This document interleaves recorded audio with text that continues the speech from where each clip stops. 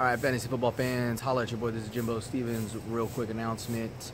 As a lot of people know, Jaguar fans are, a little bit riled up over Marqise and Leonard Fournette being injured.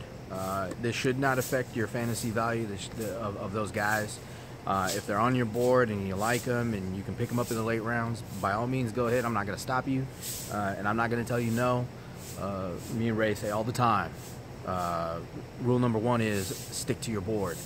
If Marqise is on your board as a sleeper, because don't get me wrong, the second half of the season he did bring it together, and he was a great waiver wire pickup for those people that dropped him after drafting him as a sleeper.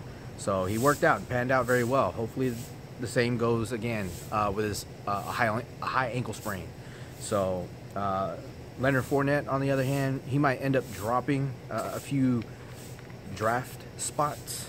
For me, he's still a second-round running back at best, maybe. You can go ahead and take a shot at him if you want, but for me, he goes down the list just a few.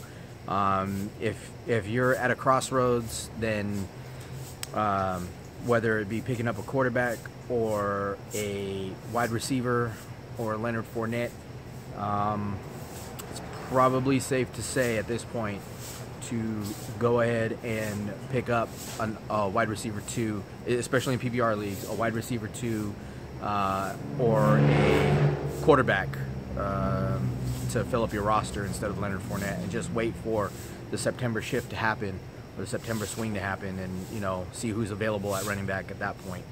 Other than that, that's your fantasy football update.